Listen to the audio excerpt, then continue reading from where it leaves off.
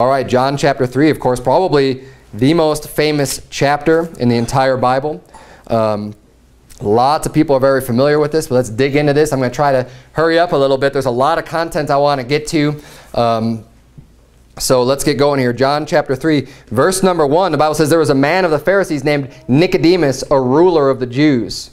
The same came to Jesus by night and said unto him, Rabbi, we know that thou art a teacher come from God, for no man can do these miracles that thou doest, except God be with him." So here we have this conversation between Jesus Christ and Nicodemus. Nicodemus, again, he was a ruler of the Jews. He was a Pharisee. But he comes to Jesus by night. Now, I don't know this for a fact, but we're gonna go to some more references of Nicodemus. This isn't the only time that we see Nicodemus in the Bible. We see him in two other references in the book of John. And I believe that somewhere along the line, Nicodemus gets saved. Now, first we see him here. You know, oftentimes you see the Pharisees, they're trying to catch Jesus in his words. They're trying to just, you know, they have hatred for him. They can't, you know, they despise what he's teaching. That's kind of mostly what we see with the Pharisees. But we do know that people were getting saved. I mean, the Apostle Paul was a Pharisee, right? He was of that sect, and he was learning that religion and really studying and has gotten pretty far along in that religion before he got saved. So there's definitely Pharisees were getting saved, and I believe this is one of them. But we see here, he came to Jesus by night. And the reason being is because there was so much persecution, there was so much debate, and so many of the Pharisees and the chief rulers of the synagogue, they didn't like what Jesus had to say. So I think, you know, the reason why I'm saying he came there by night is because he didn't want to be seen. It's not something he wanted to just be exposed openly that he's going to talk with Jesus and have these conversations. But you even see in his manner of speech, he says, "Rabbi, we know that thou art a teacher come from God, for no man can do these miracles that thou doest except God be with him." So he's acknowledging the fact that Jesus is doing these miracles. He's not attributing that to Satan, you know, as some of the other ones do. He's not attributing that to, you know, to Lucifer, that he's the son of a devil or anything like that. He's given them credit, you know, hey, we know that you're a prophet because no one can do these miracles that you're doing unless God's with them. And I believe he's honest in this. And again, you see in other places, there's Pharisees and scribes, and they tempt him, and they're trying to say these things, and they'll butter him up, and they'll say, "Oh, Master, we know, you know, like we know that you teach the truth." And they say these things just to gain his confidence, but they're really trying to trick him. But I don't believe Nicodemus is doing this. He goes at night, he goes to talk to him, have his conversation. But we're going to see in John chapter 7, we see another place where Nicodemus is mentioned. This is the reason why I believe he's saved, is from these other mentions as well as what we see here in this scripture. In John chapter 7, verse 44, it says, "And some of them would have taken him, but no man laid hands on him." Talking about Jesus Christ. They wanted to arrest him.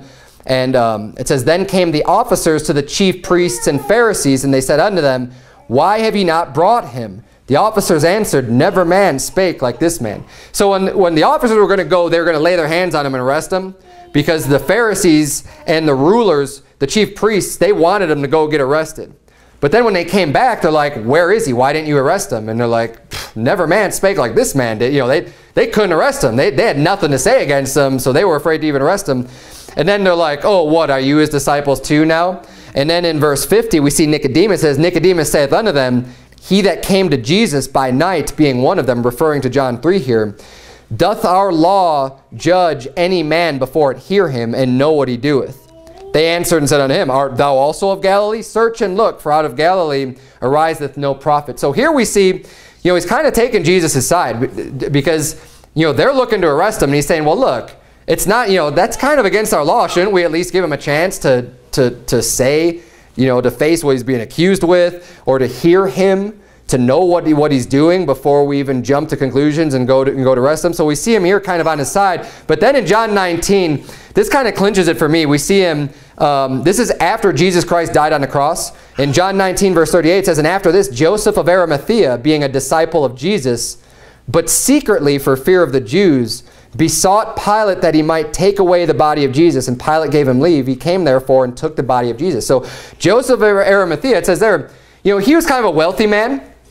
He's the one who buried Jesus in that tomb where no one had ever laid before. He was given permission to get the body of Jesus Christ and put it in that tomb. It says he was a disciple, but it was private.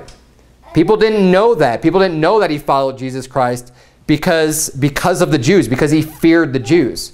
And we see the same thing, I believe, with Nicodemus, that he also had a fear of the Jews. He was a Pharisee himself, and he feared, you know, what his colleagues, what other people were going to say about him, because there was a lot of persecution arising over what Jesus was saying and people who believed in Jesus. And then that verse continues, it says, now this is Joseph, you know, beseeching Pilate and getting the body of Jesus. And then it says in verse 39, and there came also Nicodemus, which at the first came to Jesus by night and brought a mixture of myrrh and aloes, about 100-pound weight.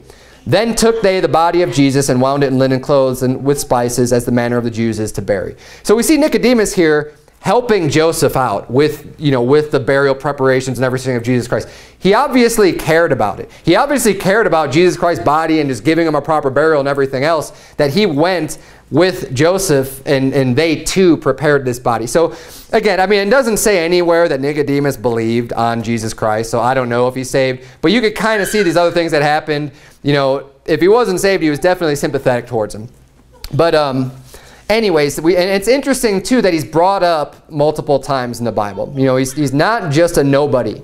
He's someone that's mentioned both times by name and specifically referenced as, hey, this is he that came to Jesus by night. This is he who came to Jesus by night. And you think of the most famous verse in the whole Bible, John 3:16, is in context of Jesus Christ speaking with Nicodemus. Now, John 3:16 is so popular because everybody uses John 3:16 when they go out soul winning. For God so loved the world that he gave his only begotten Son, that whosoever believeth in him should not perish, but have everlasting life. We see Jesus Christ in this whole chapter when he's speaking with Nicodemus, giving Nicodemus the gospel. I mean, I use so much of John chapter 3 when I go out soul winning and talk to people. This was given directly to Nicodemus out of the mouth of Jesus Christ. And again, that's another reason why I think, you know, a lot of people rejected that, but we see here, Nicodemus didn't just reject his word. Otherwise, he wouldn't have been doing these other things later on in the book of John, later on after Jesus died. If he was just flat out rejecting it, I don't think that he'd be mentioning and showing this stuff. Anyways, I'm going to keep moving here. Verse number 3. So verse number 2, basically, Nicodemus is saying, you know, we know that you know, no one can do what you can do except they're from God because of the miracles that he's doing. And then in verse 3 it says, Jesus answered and said unto him, verily, verily, I say unto thee, except a man be born again, he cannot see the kingdom of God. So right here, Jesus explained to Nicodemus, look, a man is not able to go to heaven. A man will not see the kingdom of God unless he's born again. Now, Nicodemus doesn't understand this. So it says in verse 4, Nicodemus saith unto him, how can a man be born when he is old? He doesn't have this understanding. And he says, can he enter the second time into his mother's womb and be born? He's thinking of the physical, right? Obviously, we all have one birth, and he's like, I'm a grown man. Like, I'm not going to be able to fit back into my mother's womb and be born again. He's like, what are you talking about? You know, you have to be born again. He just couldn't understand what he was saying. So Jesus answers, he clears it up for him. He says, verily, verily, in verse 5, I say unto thee, except a man be born of water and of the Spirit, he cannot enter into the kingdom of God. That which is born of the flesh is flesh, and that which is born of the Spirit is spirit. Marvel not that I said unto thee, ye must be born again. The wind bloweth where it listeth, and thou hearest the sound thereof, but canst not tell whence it cometh, and whither it goeth. So is everyone that is born of the Spirit. So Jesus answers him, because Nicodemus is thinking in the physical. How can I physically be born again? No, no, Nicodemus, now I'm talking about. So that which is born of the flesh is flesh, but that which is born of the Spirit is spirit. He's speaking of a spiritual rebirth. You see, we all start off, when we're born, we have our body, we have a soul, and we have a spirit. Now, just as with Adam and Eve, do you remember in the Garden of Eden, when they were told that they were able to freely eat of all the trees of the garden, except for the tree of the knowledge of good and evil? They said, if you eat of that tree, in that day, the day that thou eatest, thou shalt surely die. That was God's commandment to him. He says, look, that very day you're going to die. Now, when they took and ate of the fruit of that tree, did they physically die? No, they didn't. So obviously, when God said, in that day thou shalt surely die, they did not physically die. And this is, again, this is going to come in real clear here with being born again. It's not physically born again. They didn't physically die, but they did die. God's word did not, it just didn't pass. You know, people think, oh yeah, see, God said they were going to die, and they didn't die. Yes, they did die. Their spirit died within them. Okay, that is the day, the moment when they disobeyed God, when they sinned, their spirit died. And you know what? That hasn't changed today. The only difference is that they were full-grown adults because that's the way God created them. Right? I mean, they didn't start off as babies and grow up as children or whatever.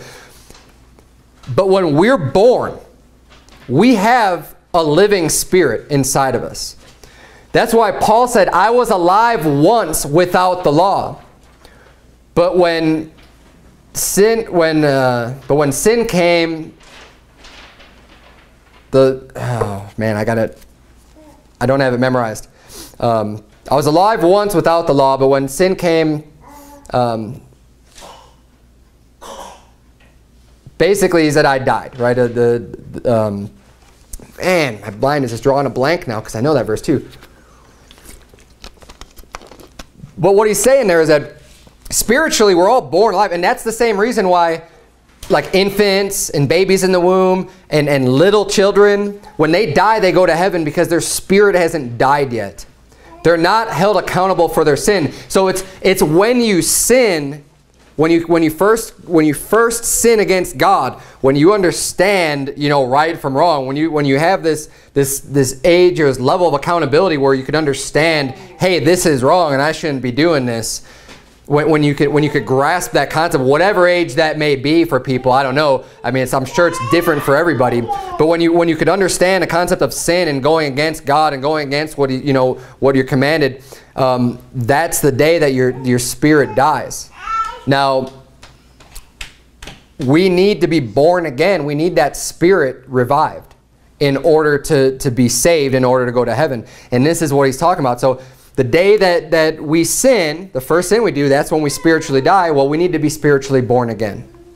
And this is exactly what he's talking about. Now, a lot of people will look at this verse and I've heard people try to use this as a justification for saying, see, you need to be baptized to be saved. Now, first of all, did anybody see anywhere the word baptized in John chapter 3 as we read it? Well, I mean, later, yes, there is. There's a reference to baptism. But up to where Jesus is speaking with Nicodemus, is there anything mentioned about baptism? Because there's not. I didn't see the word baptized anywhere. But this is what they say. In verse number 5, he says, verily, verily, I say to thee, except a man be born of water and of the Spirit. They say, see, born of water. That means baptism. What are you talking about? Born of water. Okay, real quick, this is a real basic science lesson. Does anyone know what it's called right before someone's physically born and a woman's water breaks, right? There's water sac in there right before a child is physically born into this world. That's what he's talking about, born of water versus born of the Spirit. And he couldn't even make it any more clear because on the next verse, he says exactly that. He says in verse 6, that which is born of the flesh is flesh, and that which is born of the Spirit is spirit. So first he says, except a man be born of water and of the Spirit. The next verse, that which is born of flesh and that which is born of the Spirit. So he's obviously saying, hey, that which is born of the water is that which is born of the flesh. And if anyone ever comes to you trying to show you, say, no, see, look, we have to be baptized to be saved. No, he's talking about that which is born of the flesh is flesh. It's just a physical birth. Obviously, for us to be saved, first you have to be physically born on this earth. And then you get spiritually born again by putting your faith in Christ. And again, okay, so becoming a child of God, I kind of covered this in John chapter 1, but let's just flip back there real quick to John 1. Because Jesus said that except a man be born again, he cannot see the kingdom of God. Well, when you're born again, when you're born into God's family, God becomes your father. You become his son or his daughter, right? So if you become his son when you're born again, look at what it says in John chapter 1, verse 12. It says, but as many as received him, to them gave he power to become the sons of God, even to them that believe on his name. So those that have the power to become a son of God are those that believe on Jesus Christ. That's when you're born again. That's when you're born of the Spirit. That's your birth into God's family.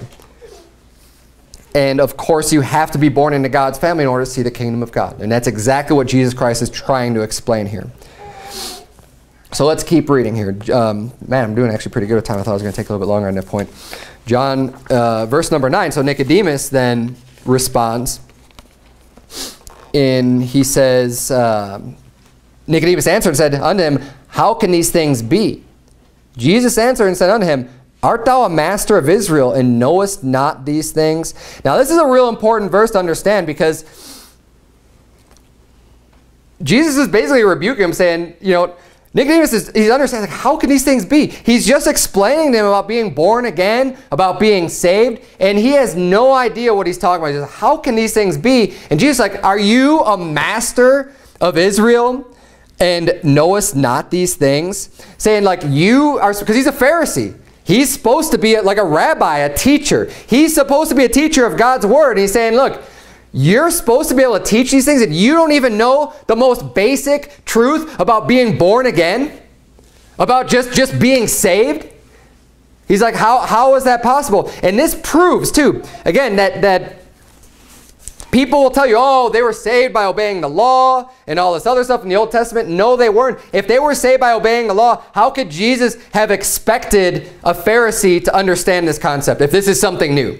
If all of a sudden saved by grace is just a brand new thing. There's no way he could have expected Nicodemus to have already understood these things before Jesus even talked to him about it. Before Nicodemus even approached him, he's saying, how could you not know these things? I mean, that's like someone coming in, you know, if you talk to a pastor or a minister of another church, right? And they're the ones teaching. They're the ones getting up behind the pulpit. They're the ones reading the scripture. They're the ones that are supposed to be teaching the flock. And they're not even saved. And they don't even know anything about it. Wouldn't you be like, what are you teaching? You don't even have the most rudimentary, basic understanding of the Bible just to be saved. And you're going to be a teacher over other people? You know, and this is exactly what Jesus Christ is saying unto Nicodemus. Now, the other point is, because I just mentioned about people twisting John 3:5 to be talking about baptism. Well, baptism, guess what? Baptism was a new thing. That started with John the Baptist. They were not baptizing people in the Old Testament. That was not anything that was come about. It was something that new that started with John the Baptist when he started baptizing people. And that's why he's getting so much attention. You know, even the Pharisees and other people were coming to John, you know, asking, why are you doing these things? And so it wouldn't make sense, again, going back into that mindset of thinking that like we need baptism to be saved. And baptism was a new thing, but then Jesus rebukes him saying, you know, art thou a master of Israel, knowest not these things? How could Jesus have expected him to know, oh, well, you need to be baptized to be saved too, if it was something that was brand new? It doesn't make any sense. Both ways it doesn't make any sense. For the people who believe that people were not saved by grace through faith in the Old Testament, what Jesus said doesn't make sense for that. Or for people who think that, well, of course, you have to be baptized to be saved. Well, it doesn't make sense for that either, Jesus' response. He could not have expected Nicodemus to know that, since baptism was a new thing. But that's obviously not what he's talking about. He's not talking about baptism, about being born of the water. He's just talking about physically, that of the flesh. Now, let's keep reading here, because there's another real... verse number 11 says, verily, verily, I say unto thee, we speak that we do know, and testify that we have seen, and ye receive not our witness. If I have told you earthly things, and ye believe not, how shall ye believe if I tell you of heavenly things? Verse number 13, and no man hath ascended up to heaven, but he that came down from heaven, even the Son of Man, which is in heaven. Excellent verse. For one, this verse proves the deity of Jesus Christ, right? Because he says, no man hath ascended up to heaven, but he that came down from heaven, even the Son of Man. The Son of Man is who? Is himself. It's Jesus Christ. Even the Son of Man, which is in heaven. So while Jesus Christ was on this earth speaking to Nicodemus, he says the Son of Man, which is in heaven. You know, I am in heaven, and I'm here speaking with you.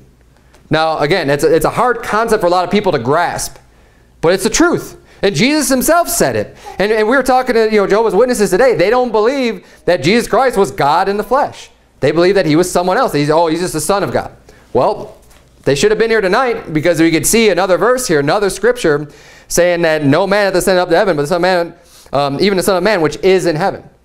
He claimed himself. Now, either Jesus Christ is a liar, or he's God in the flesh.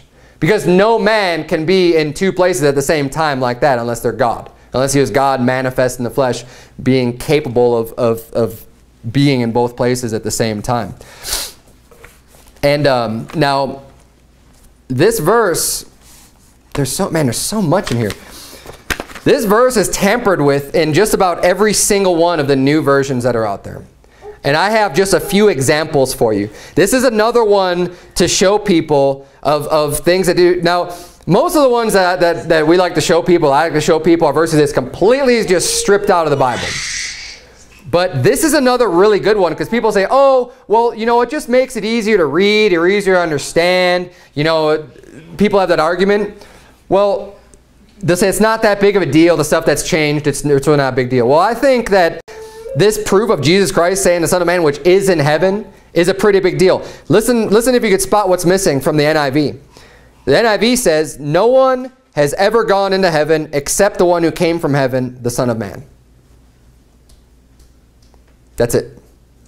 There's a which is in heaven is missing, right? Even though I'm going to get to the rest of the wording later because the wording isn't even right. The New American Standard says, no one has ascended into heaven but he who descended from heaven, the Son of Man. Again, the deity of Christ is missing. It's chopped off the end of that verse. The New Living Translation, no one has ever gone to heaven and returned, but the Son of Man has come down from heaven. It's, again, completely different. Now, that in itself is huge because it's destroying this great reference to the deity of Jesus Christ, that Jesus Christ is God in the flesh.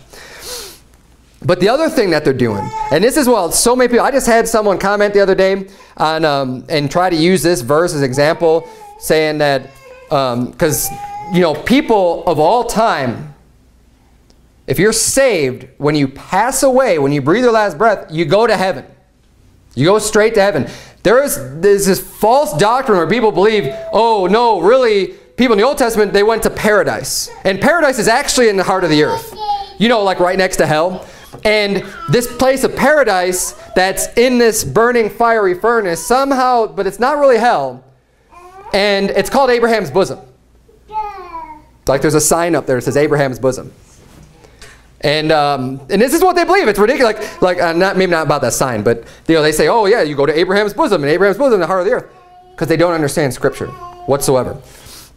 And they get this from that story of Lazarus and the rich man. You remember when in Luke 16, where there was the poor man, Lazarus, and the dogs licked his sores and everything else, and then the rich man, they both died, and Lazarus goes to heaven, but it says he's in Abraham's bosom, which means, guess what? I mean, bosom is a body part, right? A bosom.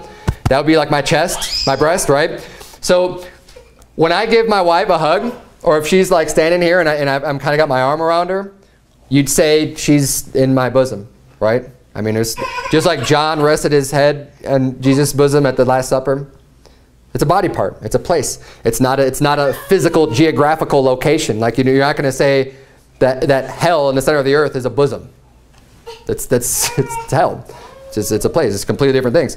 But people believe this, and they think that like now people go to heaven in the New Testament because they see the New Testament scriptures, but back in the Old Testament they didn't. And I'm not going to spend a ton of time on why they believe that, but it's really silly. But why am I getting off on that for this? Oh, right. So that's what I was preaching on. And they say, because they say, no man hath ascended up to heaven. And this is the verse that they'll use as to why they believe. This is one of the main verses. They'll say, see, no one has gone to heaven except for Jesus. And that's what these new verses say. Now, in the King James, it says, and no man hath ascended up to heaven.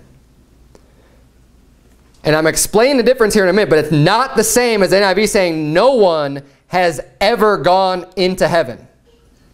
Okay? No man ascending up to heaven is not the same as no man ever going into heaven. And I've got some proofs for this. Turn, if you would, please, to 2 Kings chapter number 2. I want you to see this. I want you to see the words for yourself. 2 Kings chapter number 2. We're only going to turn to two places, basically, three places, two examples from the Bible of people in the Old Testament that the Bible says they went to heaven. And again, you see the error and the contradiction in these new versions. When you could point to one place of the Bible and says one thing, and then you see something else somewhere different, it's completely contradictory. Hey, it's not God's word. First of all, God's not the author of confusion. Second of all, God's perfect, and his word is perfect. He doesn't contradict himself. God doesn't change, and God's not a liar. So one of those two places where we're going to see one of these verses would have to be a lie in those new versions. But look at 2 Kings chapter 2, verse number 11. Talking about Elijah, it says, "And it came to pass as they still went on and talked, that behold, there appeared a chariot of fire and horses of fire, and parted them both asunder, and Elijah went up by a whirlwind into heaven." So where did Elijah go? Into heaven. That's what the Bible says. There's a chariot. I mean, these are angelic chariots came down of fire, right? This isn't some normal, this isn't just like a physical chariot came and whisked them away. No, I mean, chariots from heaven came down to receive Elijah and carry him up to heaven. Now, I had someone say, oh, no, see, because basically they just dropped them off somewhere else on the earth. And the Bible says that where? It says that nowhere. It says he went to heaven. And they even went and searched. It says this, when Elisha returned, you remember, there's a great story, because Elisha saw this, and Elijah asked of Elijah, said, hey, I want a double portion of your spirit. And Elijah's like, hey, that's a hard thing, but if you see me get taken to heaven, then, you know, you'll get that blessing. You'll receive that. And he did. He saw them. Elisha saw it, so Elisha's returning. He's got the staff in his hand. He's saying, you know, the God of Elijah, you know, like, it said, you know, like, where is the God of Elijah? And he smote the waters, and the waters parted for him, and he crossed back across the Jordan River. And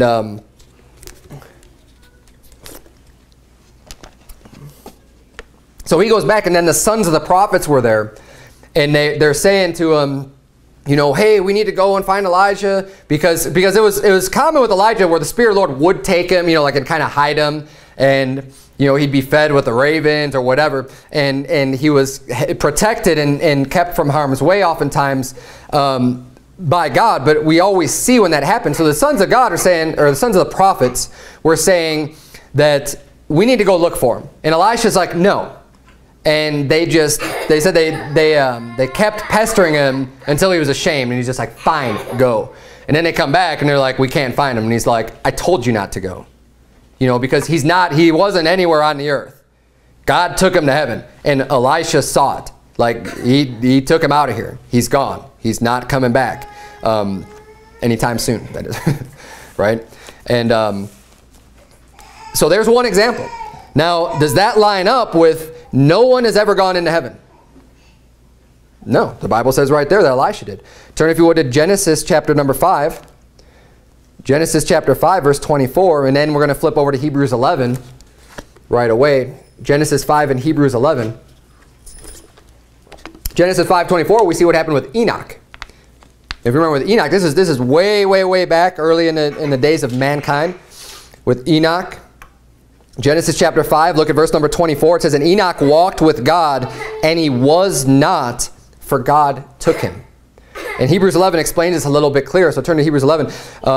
Basically, Enoch pleased God. He was walking with God. He was a righteous man. He was you know, living a godly life, and God decided just to take him. Silence. And look at Hebrews 11, verse 5.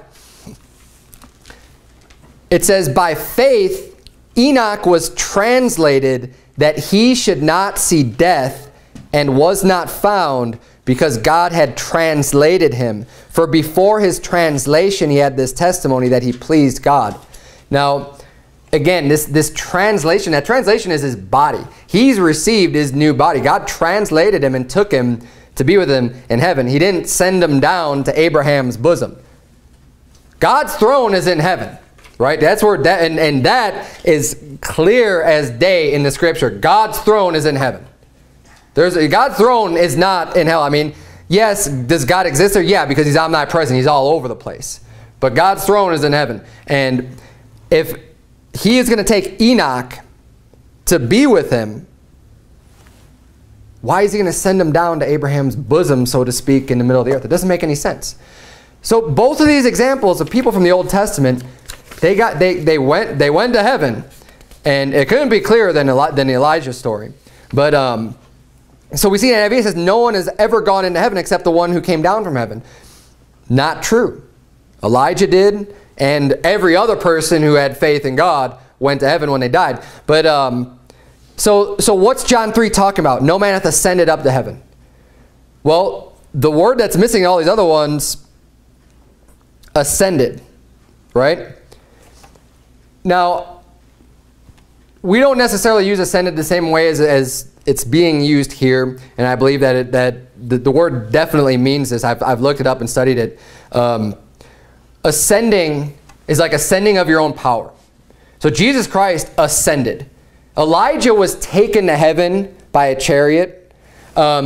We see other references in the Bible people being carried to heaven by the angels. But Jesus Christ ascended up of his own power, of his own volition. He ascended up to heaven. Everyone else is taken to heaven. Jesus Christ ascended to heaven. That's the key thing, and that's the key difference. So saying no one has ever gone into heaven, that's not true. But to say no man hath ascended to heaven, that's different. And that's what this verse is talking about. No man hath ascended up to heaven, but he that came down from heaven, even the Son of Man which is in heaven. Jesus Christ ascended up to heaven. When he rose again from the dead, he ended up ascending up to heaven. And that's what that is. And it shouldn't be that confusing. But again, these perversions of God's word, they change things. And they make you think that it's no man has ever gone to heaven. And then these people come up with these weird doctrines to try to fit that, to try to make everything fit together. Like, well, if no one's ever gone to heaven, at least at the time when Jesus said this, then, where did they go? So they come up with Abraham's bosom being in the heart of the earth. Hell. Of all places, right? Of all places you come up with, yeah, people went to hell when they died in the Old Testament. What? Doesn't make any sense. Anyways, off that point, let's keep going here.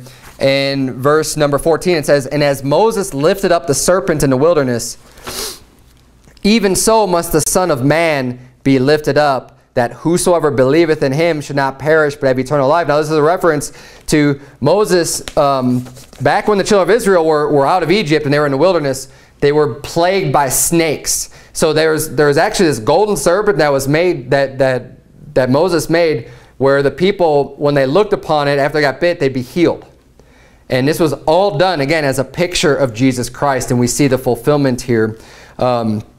Saying that as Moses lifted up the serpent in the wilderness, because he'd lift up that staff, that golden serpent that was created for people to look on and to get healed, it was even so must the Son of Man be lifted up. Now, I've heard people use this verse and they use it out of context. Now, what they're saying isn't necessarily a bad thing. They say, see, Jesus needs to be lifted up. We need to lift Jesus up, as in like praise him and extol him and stuff. And yeah, we should.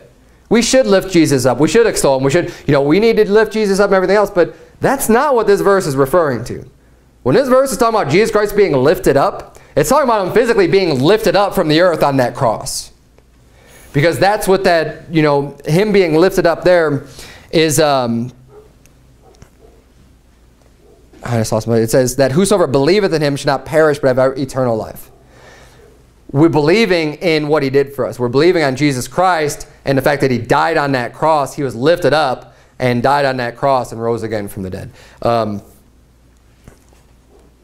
It's not just praising his name, right? And if we're going to, it's important that even if you're saying something that's true, like we should lift Jesus up, don't ever use a verse and like rip it out of context to support that claim. You have so many other verses that you can use. Don't try to make the Bible say something it doesn't. Don't ever, because all that's going to do is hurt your credibility, and you're in a way you're lying if you're misapplying a verse. Don't misapply verses to mean something that they don't. And this is important. We all need to do this, because you could believe so strongly in something.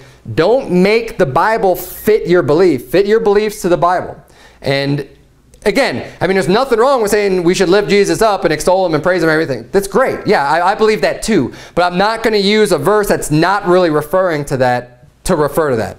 Because if you do that and someone hears you, then they go back and they're like, wait a minute, that's not really what that's talking about. Now they're going to question everything else that you've told them. Because why would they believe your reference to Scripture when they've already found one here where it's really just totally misapplied?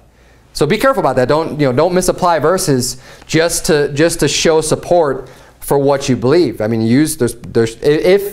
if your belief is right, there should be plenty of verses to use that are clear and that are in context, and you don't have to rip them out to prove what you believe.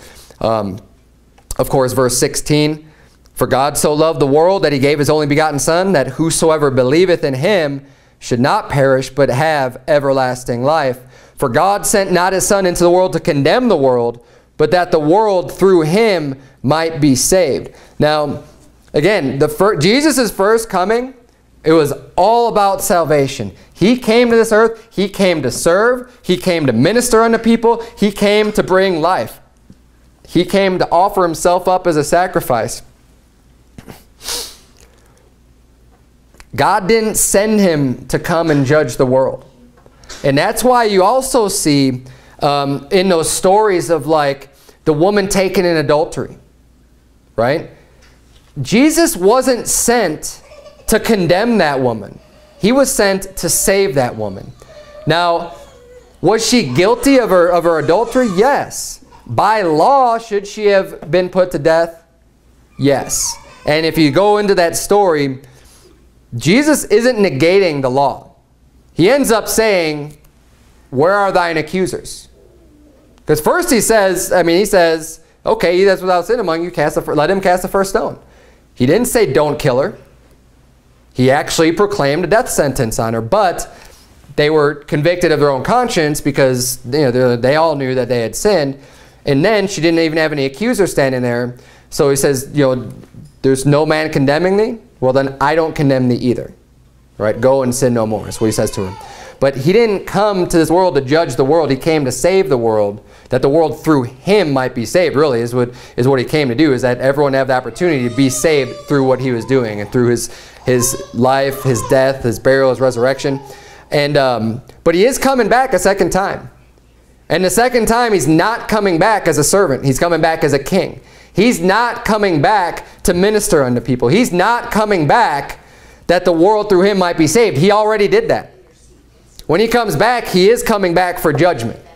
He is coming back to judge this world. And that's what people need to understand. Is, hey, look, he already came and did the work that he needed to do. When he comes back, there's going to be some serious judging going on. And there's going to be, fire and brimstone raining down from heaven on a wicked world.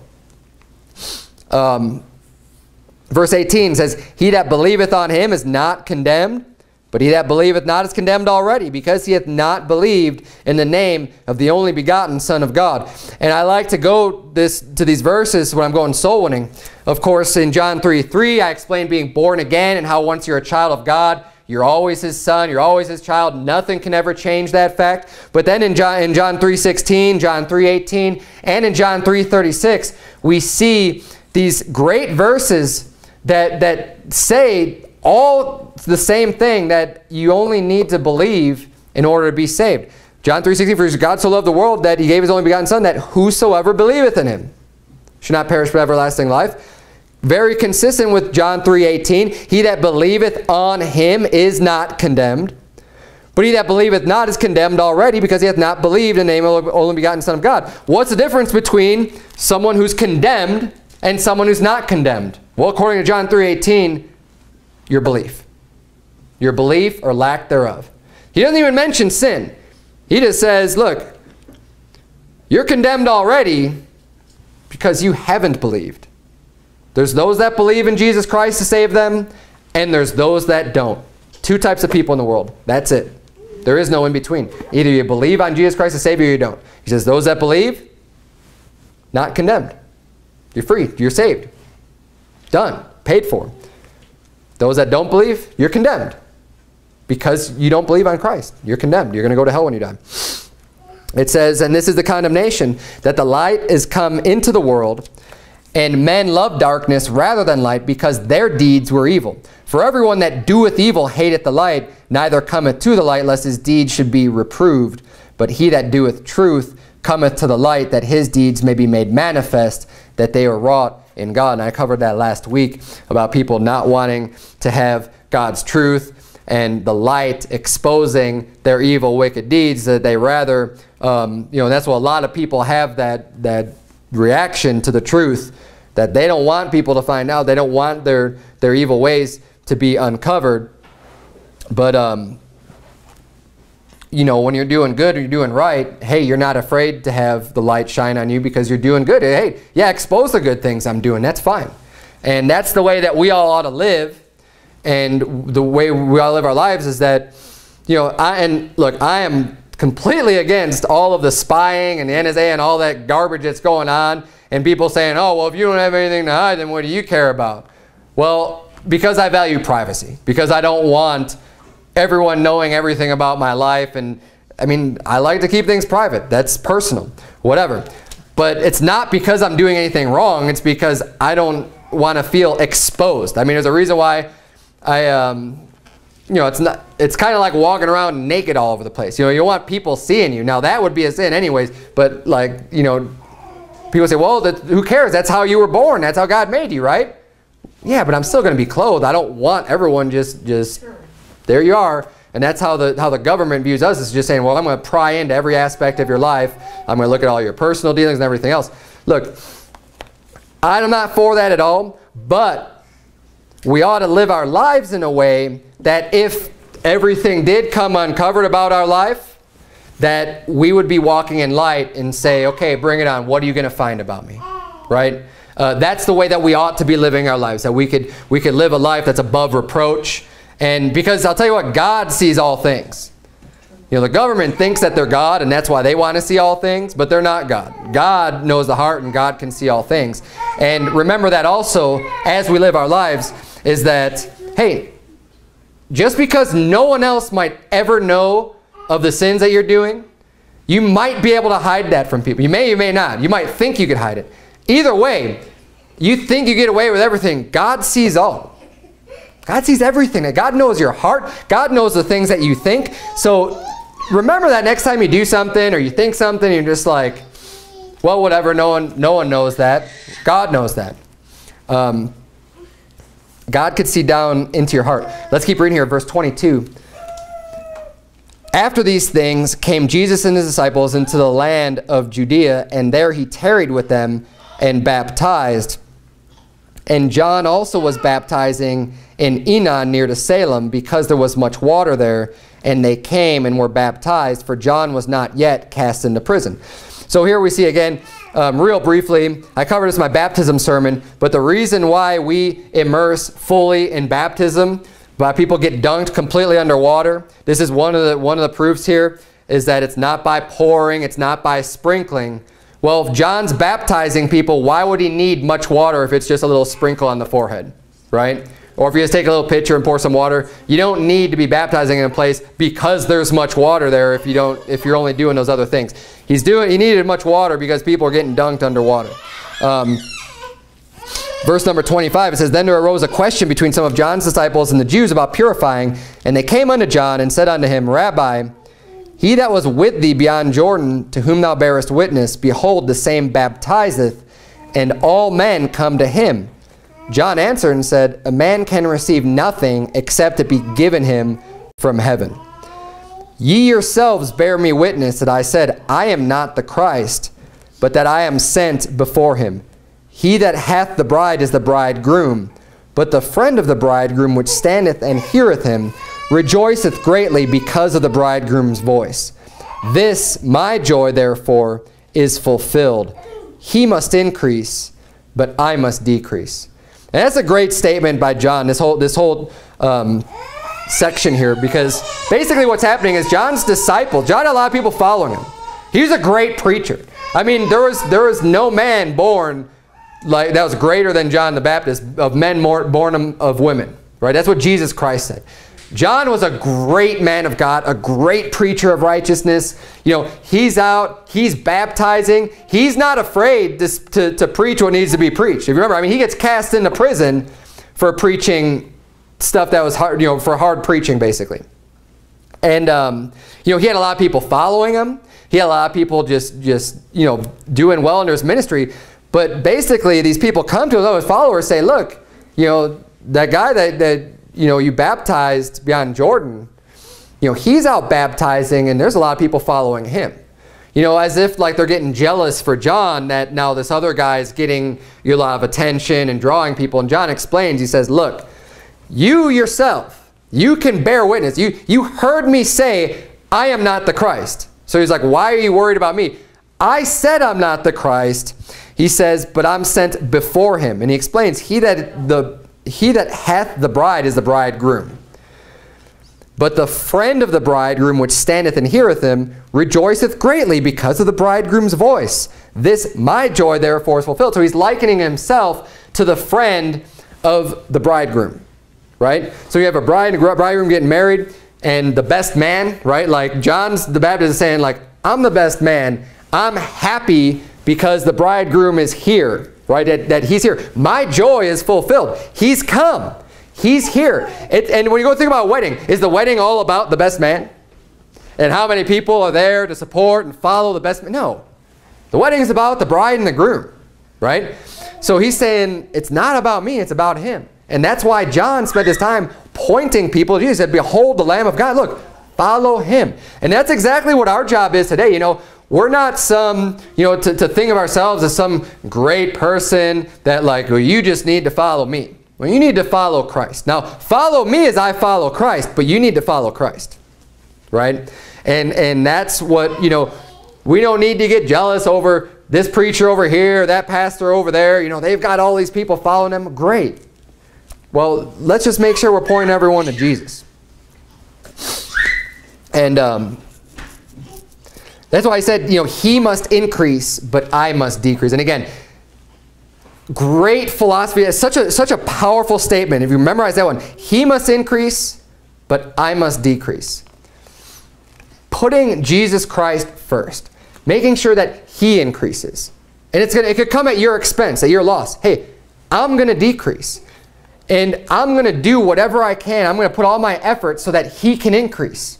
And whatever that may mean for me, whatever sacrifices I have to make, when you make a sacrifice, guess what? You're decreasing, right? When you're giving something up, whether it be financially, whether it be your time, whether it be your energy, your efforts, whatever it is, you're sacrificing stuff. You're offering that to promote something else, not for yourself. So you're decreasing when you invest your time, when you start reading and studying and going out and talking to people and trying to persuade people to be saved and everything else. You're giving of yourself. You're saying, hey, it's okay, I could decrease. I want them to increase. I want this person to get salvation. I want Jesus Christ overall to increase. He must increase, I must decrease. John wasn't concerned about his earthly ministry in the sense that how many people can he build? How big of a church can he build? He wanted Jesus Christ church to build. Right? He wanted people following him. And that's what he came to do. He must increase, but I must decrease. Let's keep reading here. Verse 31 says, he that cometh from above is above all. And again, just giving testimony to Jesus Christ is from heaven. Look, Jesus Christ is above all. I'm just a man. He says, he that is of the earth is earthly and speaketh of the earth. He that cometh from heaven is above all. And what he hath seen and heard, that he testifieth, and no man receiveth his testimony. He that hath received his testimony hath set to his seal that God is true. And this reminded me of 1 John chapter 5. And keep your finger here, but turn to flip if you would to 1 John chapter 5. And it's not uncommon. You find a lot of similarities between the writings of John. You have the book of John, the Gospel according to John, as well as the epistles of John, 1st, 2nd, and 3rd John. There's a lot of correlation between what he's writing. But basically, John the Baptist here is saying, he cometh from above, he's above all, and what he hath seen and heard, that he testifieth, and no man receiveth his testimony. So, Jesus Christ came from heaven. We're created beings. We're created at conception in our mother's womb. God creates us, he molds us, fashions us. It's not like we were in heaven prior to being born. God creates us at that moment. Jesus Christ was in heaven. He's seen, he's heard, he's spoken with God like You know, him and God are one. You know, they're three in one. But he speaks of heavenly things because he was there. He's speaking God's word that was told unto him. This is what you're going to speak. He's given his testimony. And John's saying, look, he's the Son of God. You know, he's saying what he's seen and what he's heard in heaven. You know, I'm of this earth. I could just tell you what, you know, the things that I see and I hear and what's been told to me.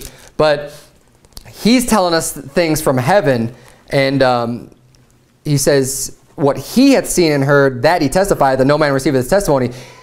He that hath received his testimony hath set to his seal that God is true. So he's saying here, look, those that received Jesus Christ's testimony, those that believe him, believe on Christ, they have set to their seal that God, they're sealed, right? They're saved. They have set to their seal that God is true. Now we see here in John 3, he's saying his testimony is testimony. Well, another word for testimony is someone's witness, right? Because he's testifying, he's speaking and saying these things that he's seen and he's heard. Well, another word for that would be telling people what you've witnessed, right? Testifying of the things you've seen and heard is the same as witnessing. Look at 1 John chapter 5, look at verse number 9. It says, if we receive the witness of men, the witness of God is greater. Which is what we just saw, you know, Jesus from above. For this is the witness of God, which he hath testified of his Son. He that believeth on the Son of God hath the witness in himself. He that believeth not God hath made him a liar, because he believeth not the record that God gave of his Son. And this is the record, that God hath given to us eternal life, and this life is in his Son. So those that receive his testimony or his witness hath set to his seal that God is true, just as it says here that, you know, we have the witness in ourselves that when we believe on the Son of God, when we believe his testimony, when we receive that testimony. And if we don't believe his testimony, if we don't believe Jesus Christ's witness, it says we're making God a liar. So 1 John 5 here explains, well, what do we need to believe in order to receive his testimony, in order to believe his witness, in order to believe that record? What is the record? And he says here, there's three aspects of this. The record is that God hath given to us eternal life, and this life is in his Son. These are the three things that are necessary for salvation that we have to believe. And if you don't believe these things, you're calling God a liar. Number one, it says that God hath given. Given is not something earned. Given is a free gift. It's bought and paid for. It's something we just have to receive. Given is grace. We don't deserve it. We've received it. It's given. You can't buy it or pay for it or earn it. It's eternal life. Number two, the word eternal by definition means forever. If you don't believe that you have life that lasts forever through Jesus Christ, you're calling God a liar. If you say, well, yeah, sure, you have to believe on Christ, but if you go out and kill someone, then you'll lose your salvation and go to hell. If you believe you can lose your salvation, you're making God a liar, because you don't believe that it's eternal. You don't believe that life is going to last forever. You believe it's only temporary if you screw up. The Bible says you're making him a liar. And then third, and this life is in his Son. You have to believe it's through Jesus Christ and Jesus Christ alone. That's where life is. It comes through Jesus Christ only. It doesn't come through Muhammad or Buddha or any of these other false religions out there. It comes through Jesus Christ. It doesn't come through yourself. It comes through him. Those are the three things. If you don't believe them, you're making God a liar. And that's why if you receive his testimony, if you receive his witness, the witness of God, you have set to your seal that God is true. That you believe God's word, that God is truth, and that is set in your sealed. You're sealed, your heart's sealed until the day of redemption. And let's finish up the chapter here. Verse number 34 says, for he whom God hath sent speaketh the words of God, for God giveth not the Spirit by measure unto him. The Father loveth the Son, and hath given all things into his hand. He that believeth on the Son hath everlasting life, and he that believeth not the Son shall not see life, but the wrath of God abideth on him. We're going to close with this last verse because this is powerful. And again, another reason why I like to use this verse out soul winning is for a few reasons. Number one, it says, he that believeth on the Son hath everlasting life. That word hath means you have it right now. That's present tense. See, a lot of people have this false belief that, oh, well, everlasting life, that's something you get after you die. And they'll think, well, and again, this gets tied into a works-based salvation. People think, well, if you're good enough and you do the right things and you don't really sin that bad and you're doing all these good things, you're going to church, then when you die, you'll have everlasting life. No, you have it. You have everlasting life. He that believeth in the Son hath everlasting life. Again, if you have it, if I have everlasting life right now, I have it. And then for whatever reason, I end up dying and go to hell, I did not have everlasting life because it didn't last me forever. By definition of the word everlasting, if I were to say, if I believe on the Son, I believe on Jesus Christ, according to the Bible, hey, I have everlasting life, and if I ever go to hell, I did not really have everlasting life. For any reason. By definition. Otherwise, you'd have to say well, you had temporary life. The Bible doesn't say, he that believeth on the Son hath temporary life. It says it's everlasting. The other reason why I like to use this verse, we're going to close with this. And he that believeth not the Son shall not see life, but the wrath of God abideth on him. And I was just talking with Sebastian about this before service, is that our other job, obviously our primary focus when we go out soul winning is to get people saved. We want them to believe on Jesus Christ, put their faith in Christ so that they go to heaven, not go to hell. But I'll tell you what, it's also important when we talk to people that we don't walk away giving them a false sense of security. If they don't change their belief, like if they're, again, assuming they're believing wrong, they're not saved already, right? People who are not saved, especially people in these cults and stuff, it's important that they understand that they are not okay, that the wrath of God is abiding on them. That they are going to go to hell if they don't change what they believe. See, it's too easy to get caught up in just being really nice. Because we should be friendly. I mean, we should be nice. And I'm not saying to be mean or hateful, but we need to tell the truth. And you can't hold back the truth from people because that's what people need to hear. That's what's going to save them is the truth. It's God's word. Now, the Bible says that on some have compassion, making a difference, and others save with fear. People need to hear different things in order to get saved. Some people on a compassionate approach, hey, they can see that, they can understand, being born again. Most people, I think, can get that and believe. But other people, they need to be saved with fear. The people like to think, oh, well, we disagree, but it's okay because we're both saved, we're both going to heaven, and they believe in Mormonism, or they're a Jehovah's Witness, or whatever, right? I mean, they're not, for whatever reason, they're not saved, but they're clinging to a false religion. I always make it a point to make sure that I don't walk away from there with them just thinking that I'm okay with them, with them thinking that they're saved, and I think I'm saved, and yeah, we have a disagreement, but we're both going to heaven. I'm going to make sure that they know that I don't think that they're saved and that they're going to go to hell when they die. And they need to hear that. And a lot of times people need to hear this because sometimes you could preach the gospel, you could preach everything that Christ did for a person, you could hear all this stuff, but unless a person thinks or has it told to them, no, you are going to hell unless you change what you believe, that might sink into their heart. That might actually get the person thinking, saying, whoa, no one's ever told me that before.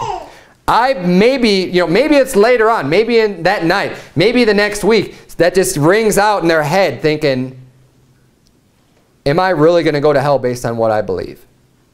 We don't know, but people need to hear that, and you definitely want to make sure that you're clear on that. So this verse is great for that, because look, he that believeth on the Son of God hath everlasting life. If you don't believe it's everlasting, if you don't, if you believe whatever, you need to do works or anything else, he says, he believeth not the Son, and again, they don't believe the record, like we just went to in 1 John chapter 5. If you don't believe the Son, you shall not see life, but the wrath of God abideth on him. God's wrath. God's wrath is on you when you're not saved. And people need to understand that because it's a serious deal. And so the main point with that last part is just don't let people think. If you get this and you can kind of feel people out. If you know that they're believing a false gospel, if you know that they're just believing wrong, and they're not saved because they don't believe right,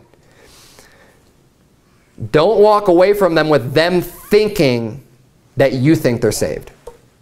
They might still think they're saved or whatever, but make sure that they don't think that that you're kind of supporting their belief that, oh yeah, well, he thinks I'm saved too. We just, we're not agreeing on his point. No, I try to do my best to make sure that they understand that I'm saying, look, the Bible says you're not saved.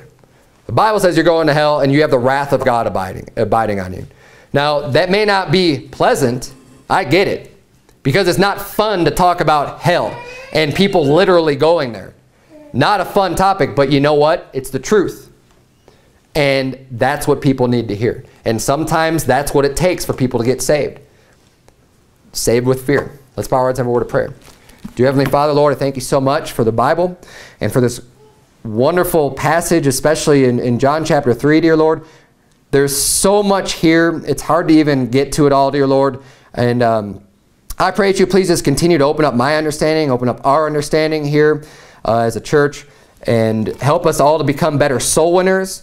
Lord, there's so many different points and aspects of giving people the gospel, and there's so many ways we can improve. God, I pray that you would please continue to mold us and shape us and fashion us and help us to just get better and better and know your words more closely and more intimately, dear God. Help us to be able to use all of your scripture at our fingertips, dear Lord. Whatever people are going to need to hear to get saved, I pray that you please lead us and move us.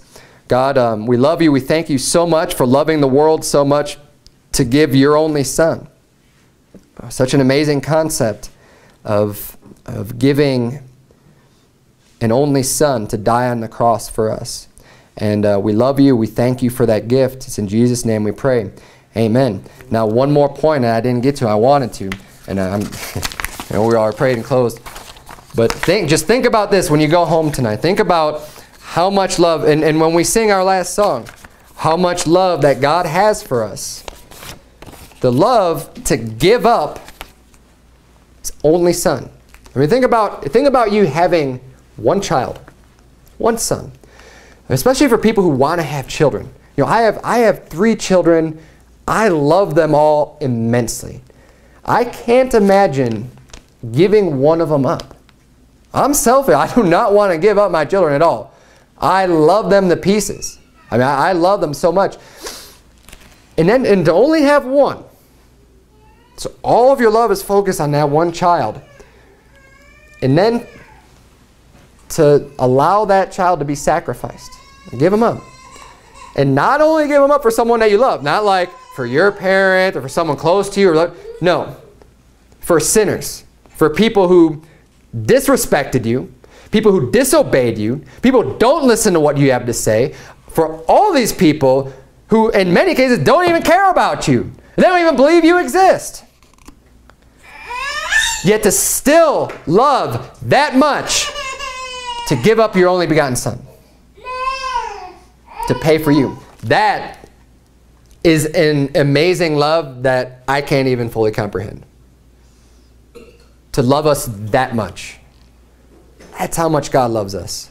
He gave His only begotten Son to die a bloody, brutal, condemned death that is for thieves and murderers and just the lowest of low people died hanging on a cross. It's a cursed death. And to allow Him to go through that and to suffer in hell is an amazing, amazing act of love for us. Don't forget that. Jesus did that for you. God did that for you so you can be saved, so you can be reconciled to Him. Share that love with others. Make sure other people understand that God loves them and wants them to be saved so much that He was willing to give up His only child to do it. That's how much God loves you. All right, let's close with our last song.